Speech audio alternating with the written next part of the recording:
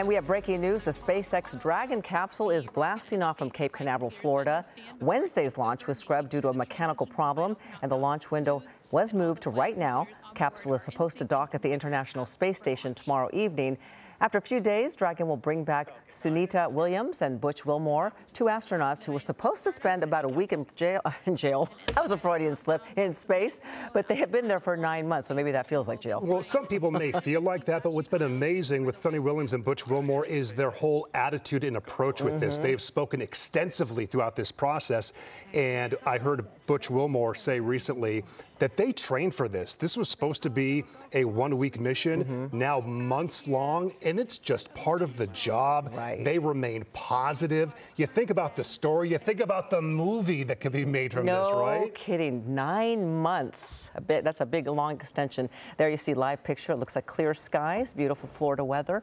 It's about, what, 7 o'clock? 7:03 there right now. Yeah, so we are watching live. We're going to hold on this as we are now just seconds away from the launch. Let's listen in.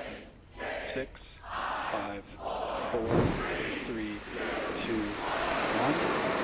Ignition and liftoff. Go SpaceX, go NASA Crew-10.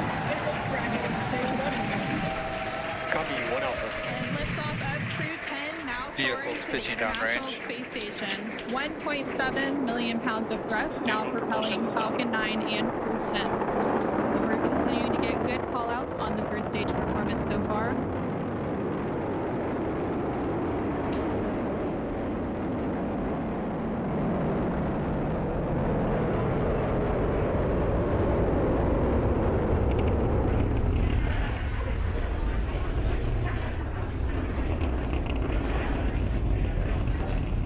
All right, you're watching it, and we We're have now 4 40 astronauts seconds aboard into this today's rocket, flight. and it looks like so far a successful launch, and it's going to be interesting to see those 2 astronauts come home after 9 months. They finally are going to be able to come home. Unbelievable. I think every time we watch a moment like this, you know, SpaceX, you know, we're so accustomed to everything going right, and it is at the moment, but you always hold your breath, right? Right, Absolutely. you can't help it. Yeah. But this does pave the way for NASA's Butch Wilmore and Sunny Williams to return home back to Earth. It will dock at the International Space Station tomorrow. And it'll be fun to hear their stories.